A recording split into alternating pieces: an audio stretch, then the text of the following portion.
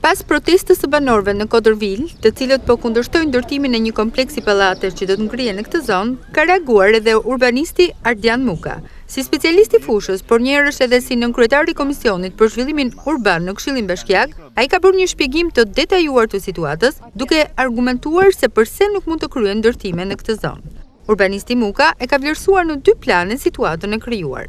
Unë do jepja një vlerësim në 2 plane, në planin mikro dhe në planin makro. Në planin mikro do të flisja për atë që është problemi aktual në këtë zonë, në zonën e Kodërvilës, dhe në planin makro atë që është problemi në lidhje me planin e përgjithshëm vendor të qytetit Durrësit. Është e vërtetë që thoni ju, jemi kontaktuar nga banorët, këtu janë 3 kulla, janë 3 pallate ku janë rreth 200 familje, të cilët janë të shqetësuar, meqense ka dalë një leje ndërtimi për 4 objekte, të cilët do zhvillohen direkt poshtë kësaj strukture. Duke qenë që kjo zonë është një zonë me shumë risk, si në aspektin gjeologjik, në aspektin ambiental, që është zonë e mbrojtur, është zonë e gjelbër, në aspektin arkeologjik, gjithashtu edhe për strukturën e ndërtimit është një zonë e cila është me problematika zhvillimore, me problematika tamam në drejtim të ndërtimit. Në këtë aspekt, banorët nga fillimi, pas të materialeve që neve nga treguan, unë në kuadrin e nënkryetarit të Komisionit në Këshillin Bashkiak për Zhvillimin Urban, ato ngritën shqetësimin sepse kanë filluar nga problemet e arkeologjisë, ku ato kanë depozituar pranë prokurorisë së rrethit Durrës, një material ku këtu nuk është zhvilluar gërmimet arkeologjike, i kanë zhvilluar një 4 gropa, kanë bërë 4 sondazhe në një vend ku nuk ka lidhje fare me territorin ku do bëhet ndërtimi i presupozuar, ku ka dalë aktualisht leja ndërtimit, dhe nga prokuroria nuk është marrë fare në shqyrtim ky rast, i kanë kthyer një përgjigje që është brenda normave dhe nga Ministri e Kulturës e kohës i ka thënë që kjo zonë për ne nuk përbën ndonjë problem. Ndërkohë që në pallatet ku janë ngritur 3 kullat, ka dalë një rrugë që presupozohet është vazhdimi i vijës Egnatia, dhe në pjesën më të lartë të saj janë 2 varre monumentale, të cilët nga ana e arkeologëve janë vlerësuar me rëndësi të veçantë. Gjithashtu, për sa i takon pjesës së ambientit, zona e Kodërvilës është zonë e ruajtur, është një zonë e cila është vetmja mushkëri e gjelbër që i ka ngelur qytetit Durrësit, dhe ndërhyrja në këtë zonë duhet të ishte me masa jashtëzakonisht drastike. Tani thonë që këtu me planin e ri, me planin rregullues të vjetën ekzistues, që është i vitit 2012, është planifikuar që mund të ndërtohet. Në këtë aspekt, dhe sikur të ishte kjo, ndërhyrja që është bërë me lejen e ndërtimit, ka dalë dhe leja e prishjeve të objekteve ekzistuese, nëse ka, del dhe leja e prerjes së pemëve, nëse është zonë e gjelbër. Nuk e di kush nga sektori i bujqësisë në Bashkinë e Durrësit ka marrur angazhimin për të vendosur që të priten pemët shekullore që kanë qenë këtu, ndërkohë që nga banorët, me qenë se këtu rrezikon problemi erozionit është shumë i madh, dhe banorët ndërkohë kanë bërë një sigurim pa dije, pra e kanë çuar problemin në gjykatë, kanë kërkuar si sigurim pa dije që këtu mos veprohet. Pse? Në momentin që priten pemët dhe nuk është shprehur akoma gjykata, tu gjatë një dimri të gjithë banorët që ndodhen në pjesën e sipërve të 3 kullave kanë një rrezik shumë iminent. Nga erozioni, 3 kullat mund t'i dalin themelet për jashtë. Dhe problemi kryesor dhe i treti që ne kemi këtu është ky që ndërhyrja që do bëhet, unë pash projektin që ma sollën banorët, dhe gjithashtu lexova dhe një recencë, një mbrojtje që i ka bërë një studio që është e njëjta studio që ka mbrojtur dhe çështjen në Gjirokastër. Nëse ju kujtohet, në Gjirokastër para 3-4 vitesh pati një problem që u shem një pallat. Ndërkohë që kjo studio kishte dhënë një paralajmërim që ndërhyrja nuk u donte bërë, situata ishte pak a shumë e njëjtë, shumë më mirë atje sepse diskutonte në shkëmb, ndërsa këtu ne flasim për një zonë argjilore, e cila është në planin e rrëshqitjes të erozionit është shumë problematike. E njëjta studio dhe këtu ka parashikuar që ndërhyrja në mënyrë absolute nuk duhet bëhet. Në aspektin gjeologjik, zona është shumë fragjile, është zonë e rrëshqitshme, dhe plani ku propozohet ndërtimi duhet hyrë rreth 12 metra nga kuota aktuale.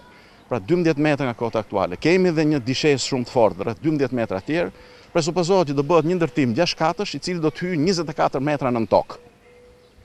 Pra me kuotën e apartamenteve të pallateve aktuale, ky do të jetë një ndërtim në kuotën 00. Tavani po flasim pjesa e sipërme e pallatit do jetë e zhytur e gjitha nën tokë. Gjë e cila nuk parashikohet kështu në projektin aktual. Në projektin që më është vënë në dispozicion nga ana e banorëve, diskutohet sikur këtu po ngrehet një pallat i cili është në të njëjtën kuotë. Pra, ajo që propozohet për ndërtim dhe ajo që është leja e ndërtimit nuk është aktualja, nuk është ajo që është e bazuar mbi atë që është gjurma e terrenit, gjeologjia dhe problematikat e tjera që kemi, që thamë erozioni, gjelbrimi dhe gjitha. Për sa i takon problematikës së planit përgjithshëm vendor. Nga viti 2015 në Këshillin Bashkiak neve kemi hapur rrugë për bërjen e planit përgjithshëm vendor qytetit Durrësit, i cili në harkun e një viti duhet ishte. Pra me fundin e 2016 ne duhet kishim planin përgjithshëm vendor. Por kjo bashki me këtë kryetar për të përgatitur këto lloj situatash konfuzionale dhe situatën e qytetit, ku Durrësi është i gjithë një konfuzion total, sot e kësaj dite nuk ka aprovuar një plan të përgjithshëm rregullues. Plan përgjithshëm vendor. Nga kontaktet që kam pas edhe me studion italiane, cili ka qenë ngarkuar dhe fituesi i çmimit, është që ato disa herë kanë tentuar të paraqesin, por problematikat kanë qenë që nuk gjejnë një akord me bashkinë, e cili është porositësi i këtij materiali, meqense ato nuk janë dakord të preken zonat jeshile. Pra zonat e gjelbërta të qytetit ato propozojnë shumë më tepër ngritje zonash të gjelbërta, ndërkohë që nga ana bashkisë kërkohet që ku ka gjelbrim të ndërtohet, pra të betonohet. Fakti është që neve në qytet sot gjendemi pa parqe sportive, gjendemi pa parqe të gjelbërta, dhe ato minimum e gjërës që neve kemi, pra zona e Kodër Vilës, zona ish bllokut, zonat e rezervateve që janë të mbrojtura, tentohen nga ana e bashkisë të betonizohen të gjitha. Prandaj, në këtë aspekt, nga ana e qytetarëve të cilët tu janë të rrezikuar dhe janë realisht rrezikuar, qytetarët flasin me trekullave që janë pjesën e sipërme, na është kërkuar që të ndërhyjmë në komisionin e zhvillimit urban dhe këtë çështje ta paraqesim edhe pranë Këshillit.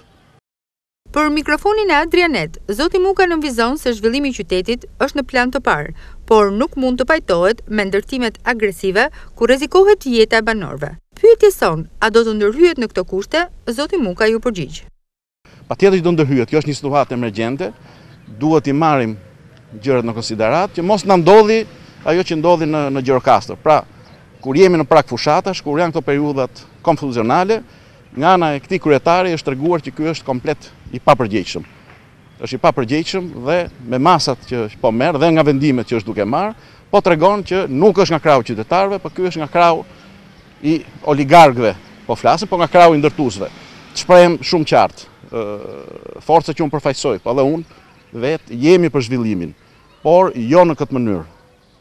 Pra, si pronarët e tokës flasim, me trojve, edhe ndërtuesit, jemi që qytetit zhvillohet, por këtu të zhvillojmë në këtë zonë, do ishte një zhvillim normal, po të ecë me vila, po të ecë me ndërtime të ulta, jo me ndërtime agresive, megjithëse thonë që është gjashkat, por në këtë rast ai gjashkat është shumë agresiv për situatën në cilën ndodhemi. Në të njëjtën kohë, specialisti Muka deklaron se prerja e pemëve është një dëm i pakthyeshëm. Mushkëria e qytetit bregdetar është në kushtet e mbijetesës. E vetmja zgjidhje mbetet pyllëzimi i zonës. Ç'bërja është vetëm pyllëzimi i kësaj situate dhe kjo është kërkuar nga banorët. Ato e kanë çuar procesin në gjykatë, gjykohet në shkallën e parë me çdiun, ndërkohë që është marrë dhe masa sigurisë. Për pjesën e masës sigurisë ka kaluar 2 shkallat e gjykimit dhe nuk e di kush ka qenë ai gjyqtar i cili ka marrë një masë duke qenë në gjykim në shkallën e parë dhe thotë mund vazhdohen punimet. Çfarë efekti do kishte që nëse këtu shkalla parë dhe shkalla 2 do thotë që për momentin bjeri kërkesa e bashkisë, bjeri ky studim që ato kanë bërë, kjo leje ndërtime dhe të fitojnë banorët. Dhe ndërkohë këtu do ishte ndërtuar pallati ose në rastin më të keq do kishim atë dëmtim që ne po flasim. Pra shkatërrimin e kësaj prone me vënien në rrezik të jetës së këtyre 200 familjeve që banojnë në këtë ambient.